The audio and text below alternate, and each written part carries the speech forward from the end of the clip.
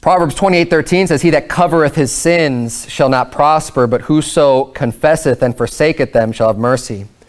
When you sin with God, don't think that you can just hide it and cover it up as if God doesn't see. You may be able to hide your sins from people. You can, in many cases you can. You could hide sins from your spouse, from your family, from your friends, from church members, from everyone else in the world. There are sins that you can commit, sins in your mind, sins that, whatever. There are sins you could do, and you may never get caught in front of other people, but God sees everything and knows everything they do. God knows your heart. So don't even try it with God. It'll never work out for you. It'll never work out for you. If you think you could get something past God, you've got another thing coming. Because just even having that attitude alone of thinking that you could just get away with something is going to end up making God angry.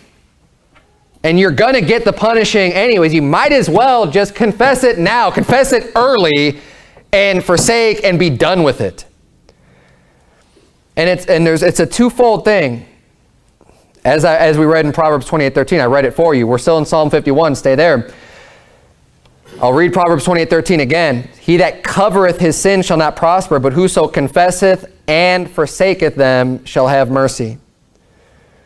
It's one thing to admit that you've done wrong. It's another thing to forsake it and not do it anymore.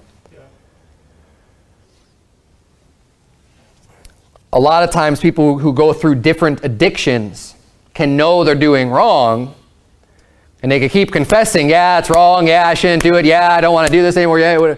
But until they actually forsake it, they're not really right with God yet. I mean, confession is that first step, but you need to confess and forsake.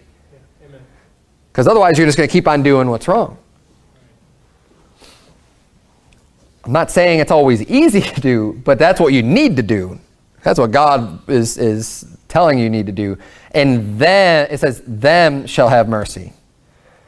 Whoso confesseth and forsaketh them shall have mercy. That's if you want God's mercy. Don't just say that what you're doing is wrong. Forsake it and stop doing it. And admit that it was wrong. Do both. And don't just stop doing it. I mean, yeah, stop doing it, but admit to God. Say, God, what I did was wrong.